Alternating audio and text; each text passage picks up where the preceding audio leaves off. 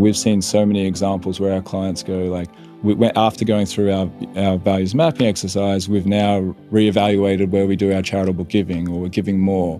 Or actually, I used to shop at this particular store, but now I'm not going to do it. I didn't realize that like plastic was such a problem.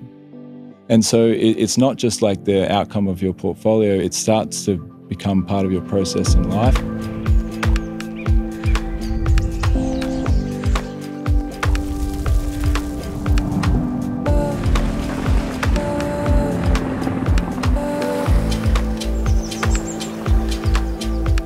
Welcome to the Regeneration Will Be Funded.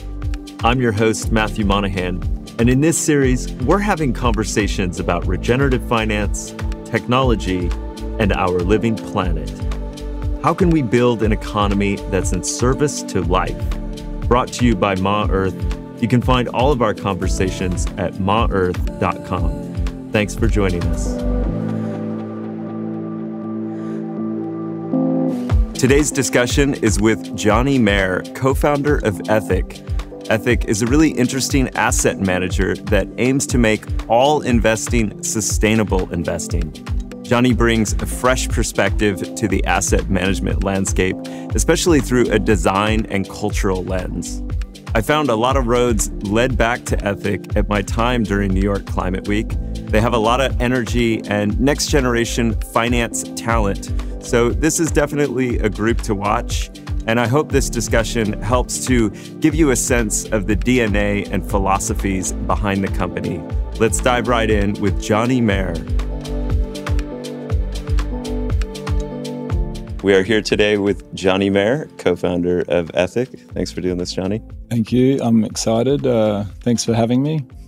Awesome. So maybe we start from the top. What is Ethic? So technically, we're a asset manager. So we build portfolios for our clients that incorporate sustainability. But I think what we do is a lot more than that. Really what we're doing is we're helping our clients, which are advisors, make sustainability part of their practice. So whilst we do the portfolio construction and trading and all of those things, we're actually helping them a lot more around tools to have conversations with clients, education, regulation. So it's like a full suite of offering that we have to do to provide to make sustainability more accessible.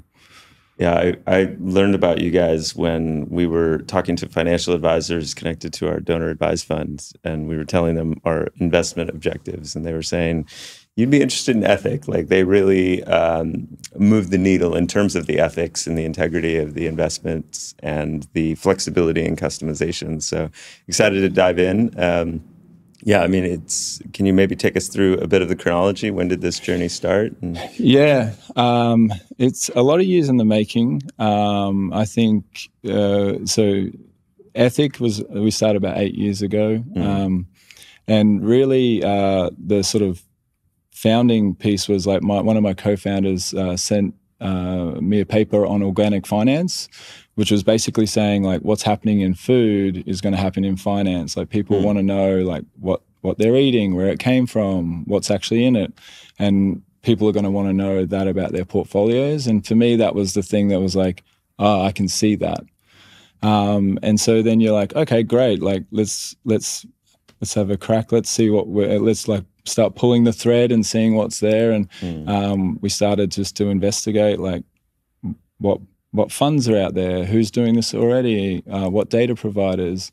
And just by like starting to pull those threads, you started to realize, well, actually we're looking at all these ETFs and what they said they were doing didn't really look like they were doing that inside the ETF. And then we started looking at data providers and we were looking at how they were doing their methodologies. And they're like, oh, that's interesting how they're rolling up different factors. And we just kept on pulling that thread to realize that like actually to do this properly, you have to build it from the ground up.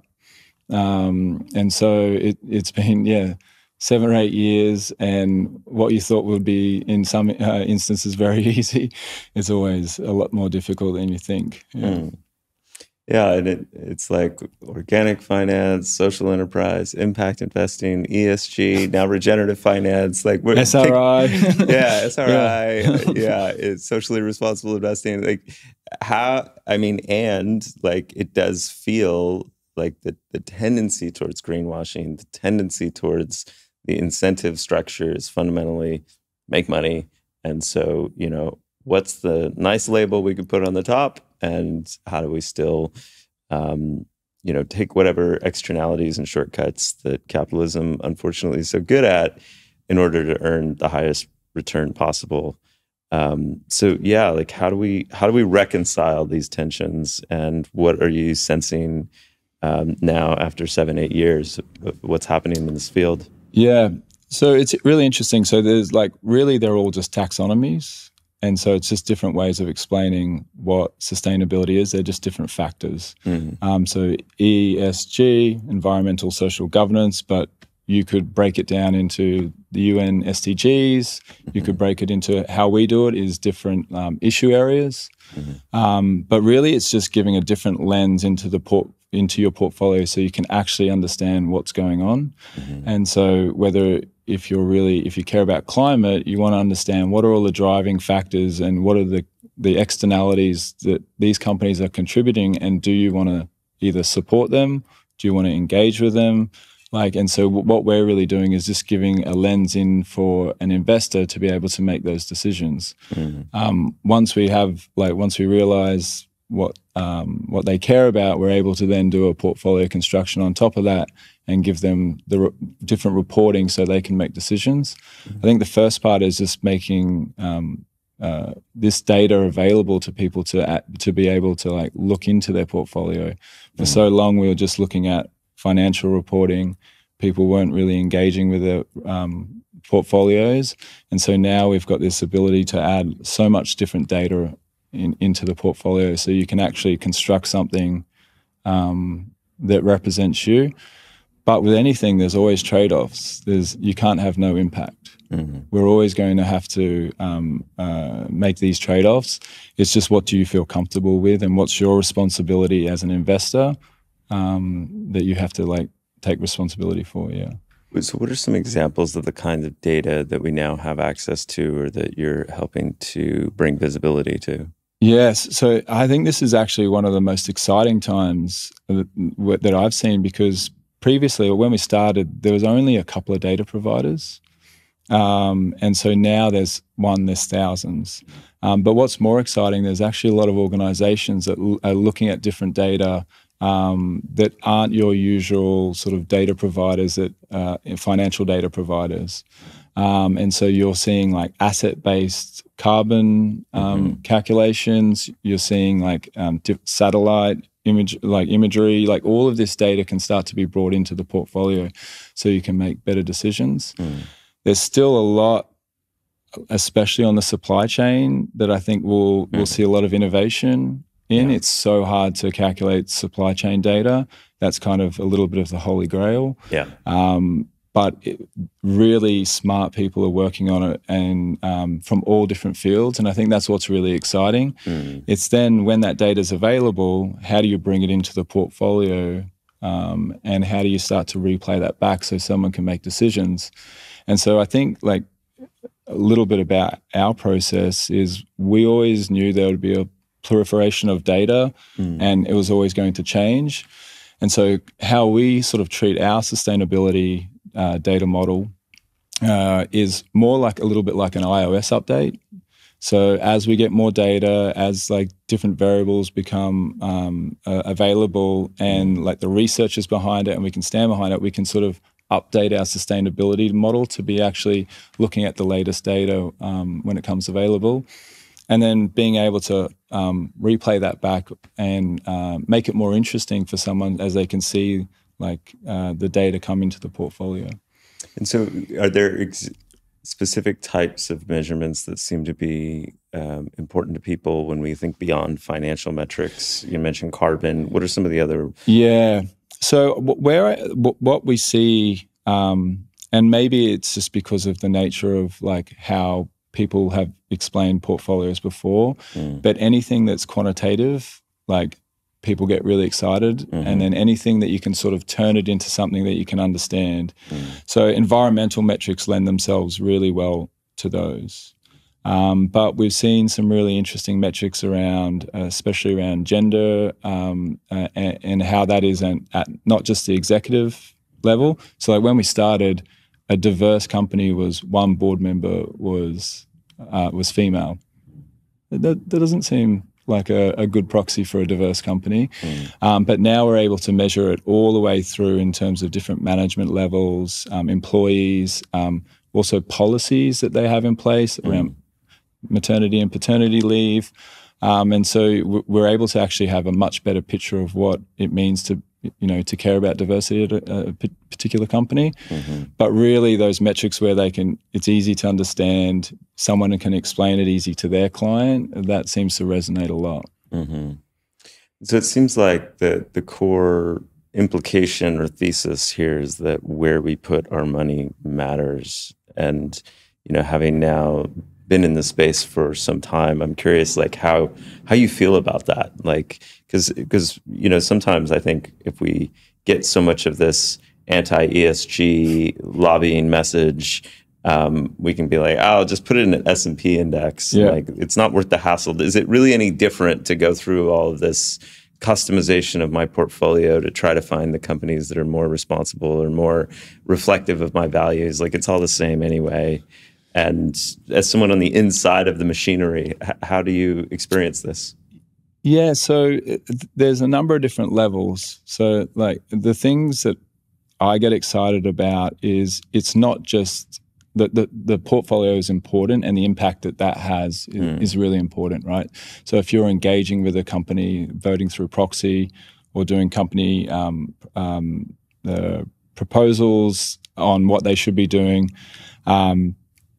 that's definitely a way for you to be able to have change. And we've seen plenty of examples of those. And even divestment, we've seen like, especially when you have like a big sovereign fund or other investors get behind like divestment, you see company changes because they're worried about cost of capital. So at the portfolio level, we do know that there is some change.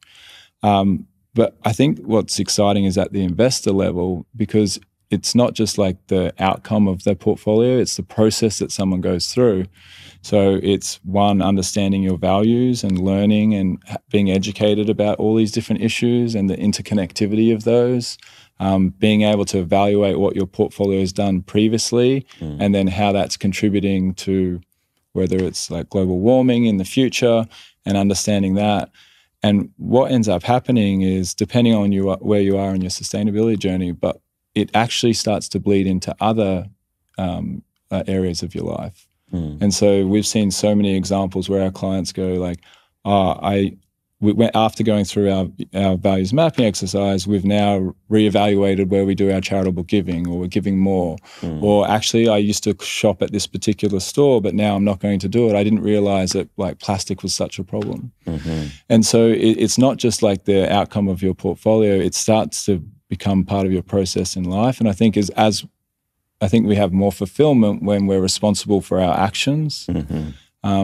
What I definitely saw when early in my career when I was working, I don't look like a finance person. I'm actually not a finance person. I just so happened to get into finance. But what I saw was, especially when you're working with traders, is there's so many different like steps between what they're doing and the impact that they're having.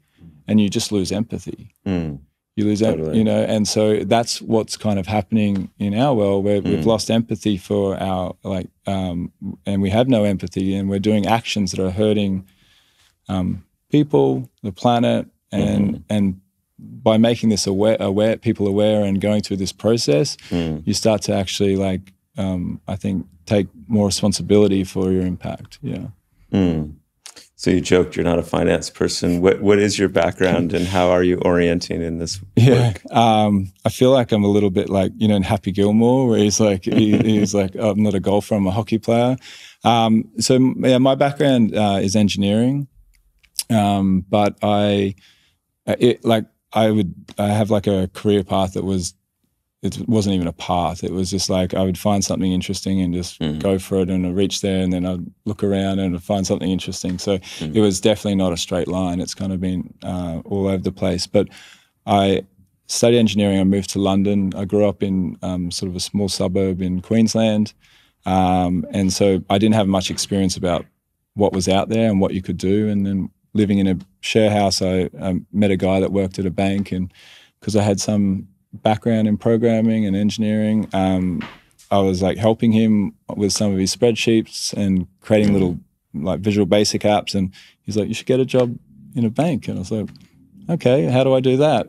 Anyway, so ended up was quite lucky. Ended up getting into a graduate program. It was in equity derivatives because I had a math background. It was like it sort of clicked for me, and then sort of that's how I got in. But what I ended up doing was more building like sort of software and programs within banks. So trading systems, portfolio management systems, and that's kind of how I got in. But soon was like, I got to get out of here. So many great people work there, but just the culture of banks and the way that you build products is not really, I think, how you build good products. Right. It's very hierarchical. Like someone at the top is like sort of telling you what to do versus like actually understanding the problem and getting excited about the problem and sort of solutioning it the right way versus how quickly can we do this, and yes, this is what we're going to sell. It's not a lot of engagement with customers. It's like, let's build it and then they will come. And I don't know if you've used any banking software, but it's not good. Yeah. Yeah. No, I mean, and part of our inquiry on this interview series is around Web3, and I think in the Web3 space or crypto space, it's easy to bash the financial institutions UX, and I mean, it's just terrible. You feel like, I mean, some of the experiences that you go through with our traditional banks. So how do you approach both that kind of internal cultural aspect of building ethic, and then maybe we can also get into the user experience side? Yeah, so I mean, it's like from very early on, because I had some experience in like banking, and then I went over and did more entrepreneurial things. I kind of had this like two experiences of one in a bank, like the salespeople are the revenue generators, and the builders are like cost centers. And so, and then Silicon Valley is almost like the opposite. Right. And so what we really wanted to do was create a culture where everyone, no matter what you're working on, has a voice and is part of the process of building and is important. And so we knew that early on. And so what we try to do is bring in all different types of people. And like, for example, our first hire was a creative director. Because when you're building software, it's extremely hard to explain what you're doing. And our CTO is one of the most brilliant engineers, and the work that he does is so great. So how do you really show the value of that? And one of the only ways you can do it is through design and through user experience. Like you want that to be as flawless as the code is. And so it's like thinking about that holistically of what someone's experience is. And the other thing is, like, especially when you're early on, it's really, really hard to convince someone to invest with you when you've got zero, zero assets under management, and especially when you're hairy. Do I trust you? And so you have to be so much better. Like, and one of the other big, like, I guess, like, this was very popular at the time. It was like move fast and break things. You can't do that in finance. Like you can't. You have a responsibility because you're managing someone's money. Like there's a lot of energy that's gone into that. It's like it's attached to their hopes and dreams. Like it's a very big responsibility to manage money. So you have to be so much better. And so creating a culture around, like we can't be making mistakes. In terms of this, we need to like take our time and do things the right way. Getting people really excited about the problems. It's like, for example, when we started, like sustainability wasn't like how you bring that into an investment there was no sort of guiding for it. How you report, there was no impact reporting. And so how do you get people excited about the problem and inspire them to like go deeper and do the different research and, and really explore that versus being like, oh, we have to do this. We have to tick it off. And because when you do that, you're only going to do the minimum. Yeah. And so that's something I'm really proud about with the team is like they're so dedicated and find everything exciting and make it interesting. And I think that's some of like, I think the reason why we've been able to have some success is like, it's the team. They love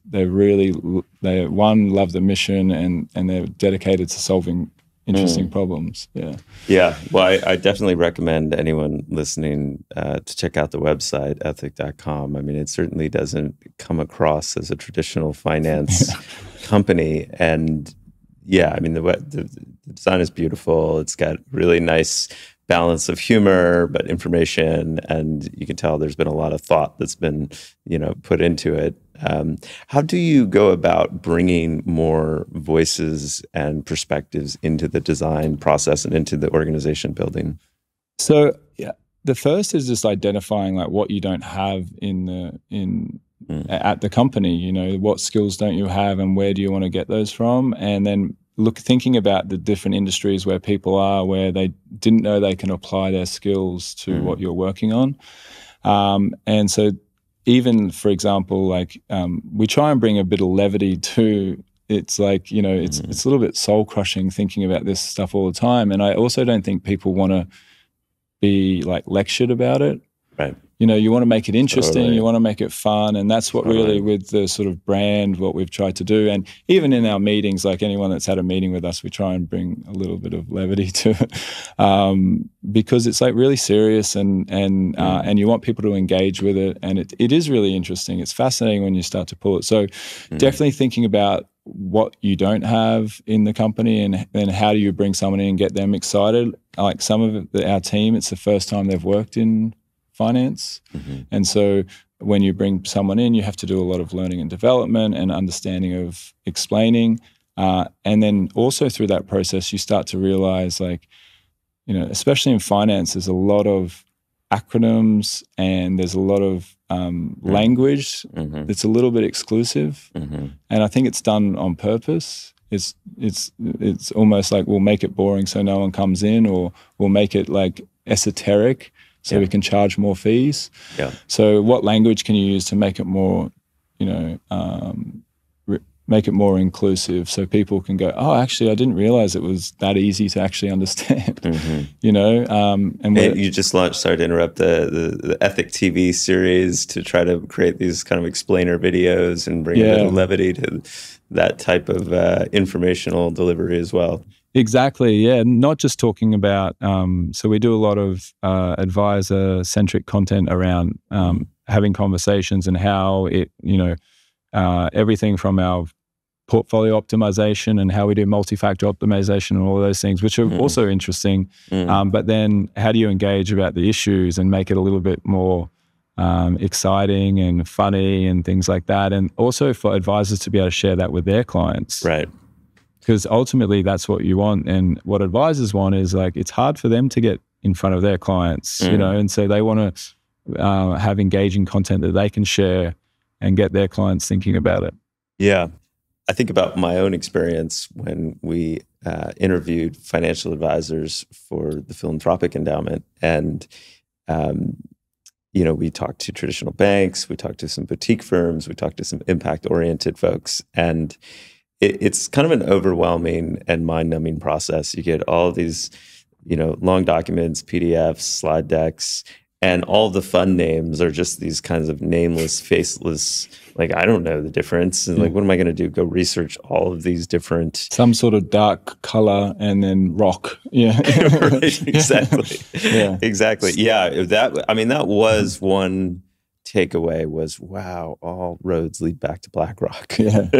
I did comment on that a few times. I was like, do you have something like this? No, but BlackRock has this. Do you have something that matches that? No, but you could do this fund at BlackRock. So, yeah, I mean, it does feel like we need fresh approaches. We need out-of-the-box thinking. We need better design and storytelling. And I want to pull in this thread that you talked about, empathy building. And can you share more about how you think about that? Yeah, so I think similar to what I was saying before in terms of if you think of sustainability as a checkbox, you're going to design it as a checkbox. But if you think about it as a way for you to engage with your clients, then you're going to integrate it into your process completely different. And where we've seen our clients that are doing really well with sustainability is that they're actually thinking about it holistically, and they're using it as a way to actually build more relationships with their clients, because they actually can talk about the things that they really, really care about. And then how you reflect that back into your portfolio or what the advisor's doing is like very, very powerful. And especially as you think about not only as an individual client, but if you're managing the wealth of a family, right? Good luck trying to engage like the next generation on a bunch of like asset allocation and short-term, long-term. Like the only thing that they're going to care about is sustainability. But I think in terms of empathy building and how you do that, it's like where we see like the advisors doing well is like when they really do care, but they don't have a lot of tools to do that with their clients outside of sort of their own soft skills that they have. And so building sort of different tools so that advisors got a framework to be able to go through this, you can start to connect and get closer to that client. Yeah. And is that where this values mapping exercise comes in? Yeah, exactly. Yeah, and it's the process of going through that, and then it's also some of the other things we do is we do sustainability workshops, not just for our end clients, but for advisors. And sometimes that's the first time advisors are thinking about their own values and what they care about. Interesting. And so you start to have the conversation, and really like what I see is advisors have a hard job. Like it used to be just about money management, but now it's so much more of like what are your financial goals? It's emotional. Like it's managing the money is one. Like how do I do all of these financial planning and financial goals? Actually, what are all the things outside of that where I want to find purpose? Like it's a very difficult role because a lot of the time it's much more emotional than people think. Everyone says like money shouldn't be emotional, but it is. Oh yeah. And a financial advisor is right there on the like front line, and so something is bad going in their life, they're speaking to their financial advisor. Very interesting insight was when COVID hit, one of our clients was telling me from a financial perspective, right when COVID hit, the most exposed was her younger clients because they have more aggressive portfolios. But she only received calls from her older clients, not because it was affecting them financially, because they were worried about what was going to happen to them, because they were, and so that's like a really interesting insight where it's like not just about the money, it's more about like, oh, if something's going wrong in my life, I'm going to bring that to my financial advisor. So creating tools for them to be able to have the conversations, creating frameworks, education around how to have the conversations, because they're just like, they don't want to be caught out. It's sustainability is an endless amount of like knowledge. And you don't want to be there and someone asks you a question, you don't have the answer. And that's kind of what I see a lot is like people don't feel ready to have the conversation because they don't want to get caught out. And we can all empathize with that. It's like, it's really, really hard. Yeah. So in addition to kind of the greater degree of impact measurement and reporting that's been happening, and we talked a bit about the design process and kind of the unique flair that ethics seeks to bring into this space, like it feels like one of the unique value propositions that you're offering is also portfolio construction in a customized manner. Can you share more about that? Yeah. So when we started looking into the funds, like you mentioned, we started looking into those. What we realized is that you may agree with 90% of the securities in that fund, but there might be 10% that you don't agree with. And so what we realized is that we'll have to build portfolios from the ground up and being able to select individual companies and securities that you can do. So during that process, what we do is we obviously have our values mapping exercise, which connects through to our sustainability model. And then that model essentially is a representation of or rules of which companies are doing the worst in that particular issue. So for climate change, we're looking at a number of different factors, including like scope 1, 2, and 3 emissions, carbon intensity, like how effective a company is, policies, do they have any policies or procedures around, have they committed to any net zero and things like that. So there's a range of different factors, but that then allows like which companies do you want to invest in and not. But it's actually a really hard problem. And what ultimately, when we started to unpack it, is we realized we had to build actually our whole investment management platform ourselves, because it's not only about the initial portfolio, but as you go on, you may want to change what you care about. You may want to, invest more money. And so you have to be really dynamic about how you do that. And so we've built it, what we call AIM, which is our automated investment management platform, many years in the making, where we're able to manage thousands of accounts across all of our clients in a very automated way, which is basically taking risk out of the system. And so we had to build that all from scratch. Yeah. Got it. So if I'm a client of Ethic, whether it's through my financial advisor, some sort of family office, institution, direct, I have a portfolio that you're managing the assets, and we've gone through an exercise of mapping my values, matching it to your sustainability model, and then kind of constructing a dynamic portfolio of the individual stocks and other asset classes as well beyond equities. So we do fixed income for some of our clients at the moment, and then we do donor advised funds as well. And then last year we launched our nature business, and we're looking into more privates as well. We've kind of been we have like a big community, and we're always like introduced to interesting startups and things like that. And so one of the things we do for our clients is just, and the community is this, if we see interesting companies, we always send that through to a bunch of our advisors. But making that a little bit more accessible, potentially through a fund, we're also looking into that. Because really, where we want to go is we want people to be able to create a portfolio for the future that they want to live in, and that's a range of different solutions. And those solutions aren't all available today. Right. And so whether or not some of the solutions we need won't return any financial return. How do you make that accessible to someone? Do you put it through a donor advised fund and making it tax benefited, or through charitable giving? So we're looking at holistically that whole portfolio, so someone can create something that they feel really proud of. Yeah, because it seems like one of the big issues we have is the silos, right? Yeah. And certainly in the philanthropic space, where 95% of the capital sits in endowments seeking a return, and then 5% of the funds go out in grants. Yeah.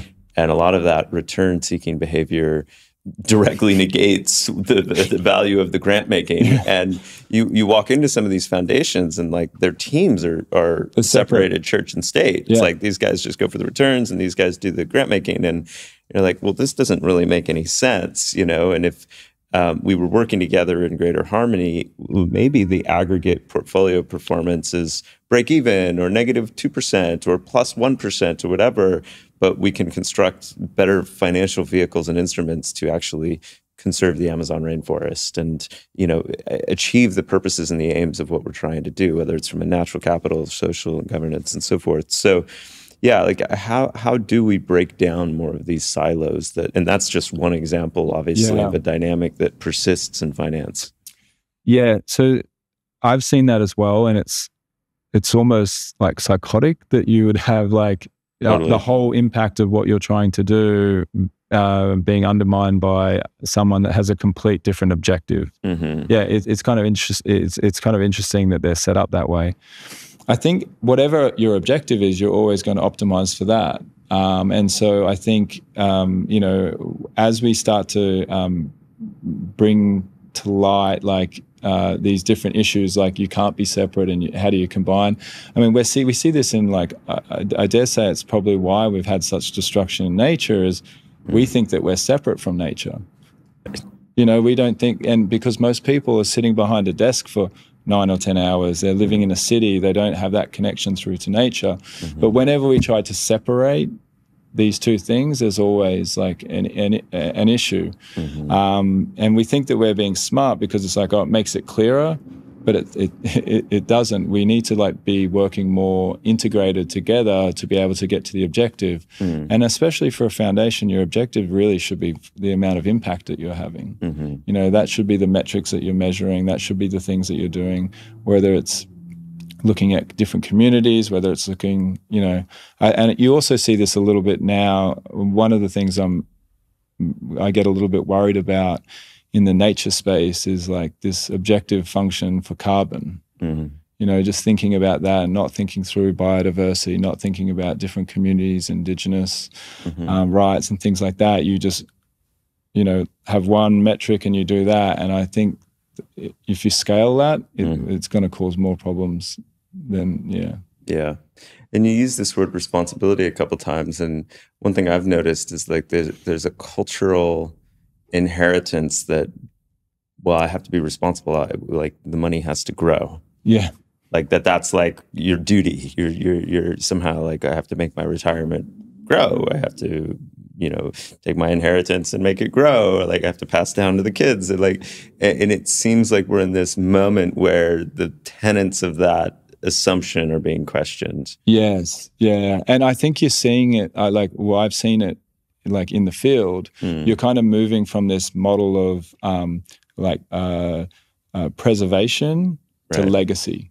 And that's a very different model. As a family, what do we want our legacy to be? Versus how do we preserve this wealth and keep it, Right. And I think that where it works well is when you start engaging, as a family, what do we want our legacy to be? What do we want to do in the world? And that's a much easier conversation to have than where are we going to invest? How much return are we going to get? What are we doing here? I think it's a completely different conversation. One of the things we sort of as we create the sort of output of that values mapping is sort of a mission statement and a family mission statement. And it's as a family, what are the areas that we care about and how do we want to invest? And it becomes a little bit of a blueprint of how you have, a legacy. Yeah. And part of that too, I guess, is there's this tension between the long-term investing approach, which again, one of the basic tenets is we want to invest for the long term, think long term, et cetera, and an ecological crisis that doesn't afford that type of, waiting decades to make a difference. And we see this in the philanthropic space. You have the Warren Buffett model, make as much money, compound it as much over a lifetime, and then give it away at the very end versus, actually, money isn't the only thing that compounds. Yeah. Value compounds and destruction compounds. Yeah. And so, what actions we take today really matters. And so, how are you noticing those tensions? Yeah. It's there's so many systemic things that we have built in, even retirement and things like that, that you're sort of fighting against. It's okay to be doing a job that you don't love, and then you make the money, and then you'll retire and be happy. But more integrating what we're doing today with our future, I think is, but there's a lot of these systems, and even our financial planning tools and things like that, they're all built like that. I think as we start to question more about, there's sort of a short-term approach and then longer-term. Short-term approach is how do you get access to capital, investment capital that is okay, whether it's getting a tax benefit and then you can get access to that and then deploy it quickly. So how do you be creative in coming up with solutions of finding new investment capital, I think is one approach. And then I think, this is a long philosophical question that we could probably have hours on, is like, how do we change our relationship with nature, our work, and find purpose in what we're doing, so we're not thinking about like this world where like I have to like have all of this money so I can retire, versus like, how do I actually do good with it now? I don't think I have an answer, but it's like I think there's a lot of systems in place at the moment, and I think as more people become aware that that's not healthy, I think you will see more change. I'm curious how your relationship to money has evolved and changed over this time. Yeah, it's very interesting. Like I grew up. I say like I grew up really wealthy. Like both my parents adored me and I had so much love in their house. We just didn't have much money, you know. And so I think it was like I've had a very interesting kind of living on two sides of the tracks. One, like kind of growing up, mum working, you know, a few different jobs, seeing how hard she had to work, and then going into finance and then seeing like this decadence and disrespect for money. It was like it was very, very hard to sort of reconcile. You know, someone has to work so hard and is grinding and, you know, just to put food on the table, and then people are living this whole different thing. And that's still something like I struggle with a little bit. Totally. But then seeing like people's, like the way that you think about money, or how their interaction with money, like one of the craziest things is just there's so much of it out there. Like you hear, we meet a lot of different families and things like that, and the wealth is just crazy.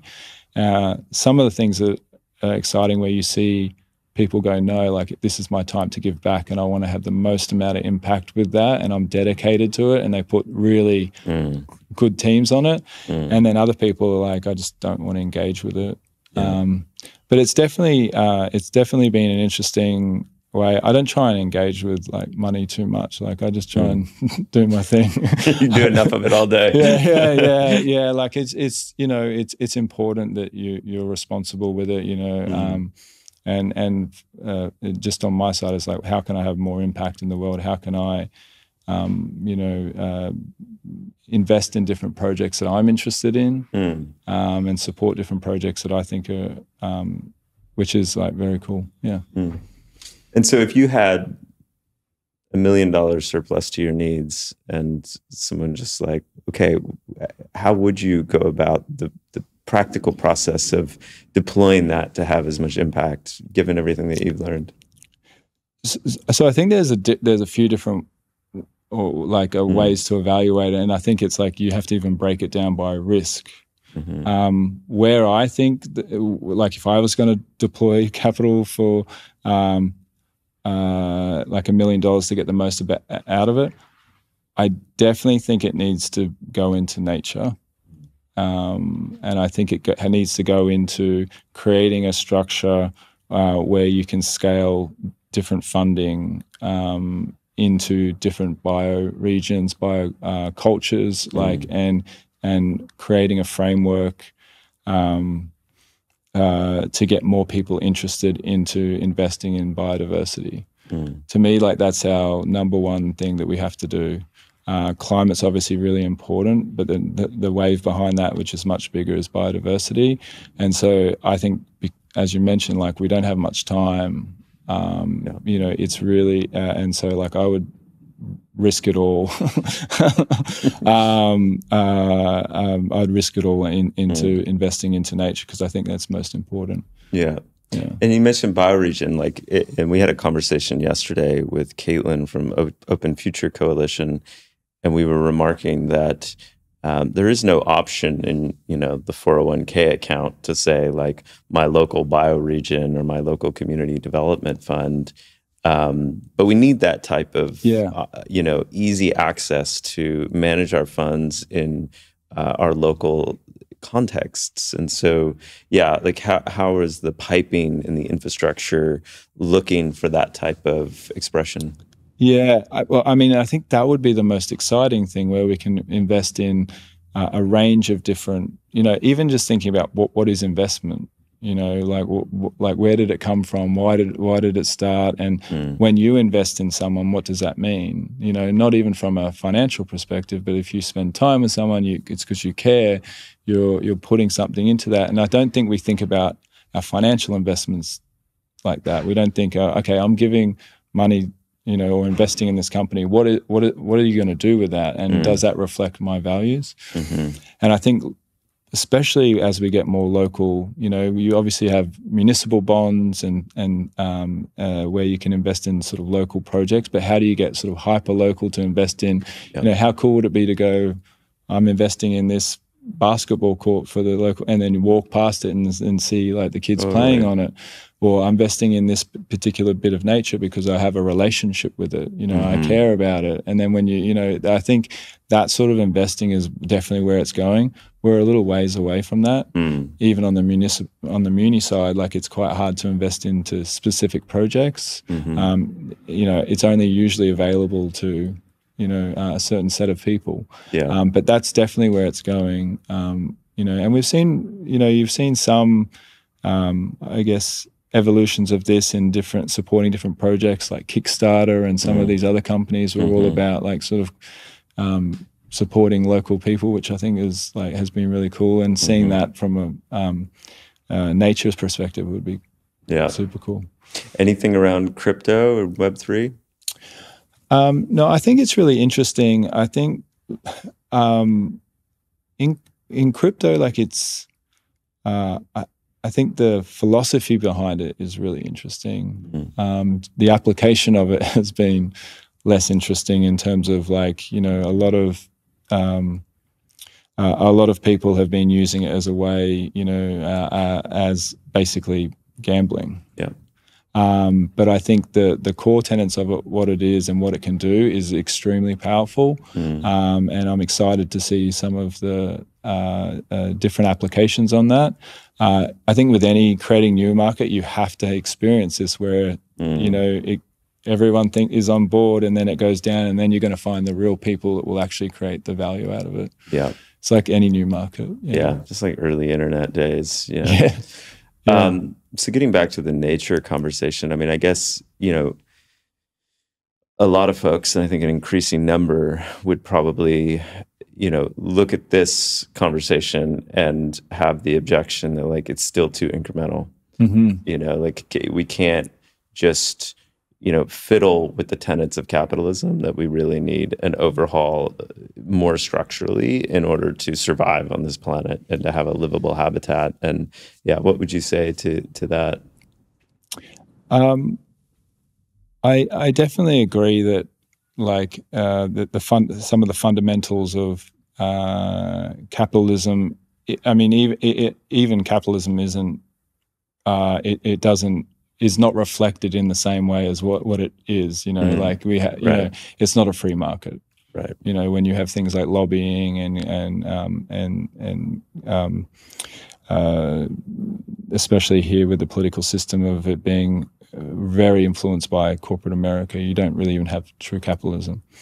I definitely agree that it needs to be a huge amount of change, but those things are like, you know, are we going to have a revolution? You know, those are those big things. I think from my perspective is I don't want to wait for that, and I want to do as much as I can. And sometimes that's incremental, and sometimes you can slowly build up to something much bigger. And that's kind of like, you know, my philosophy is like, we do need to change things in a huge way, but how can we just keep building and get momentum? And the more people that think about the world and the impact in it will eventually get us to make some big change. That makes sense to me. I guess the one concern I have is that so much of what I've seen in the impact investing space and the philanthropic space risks this kind of delusional thinking that,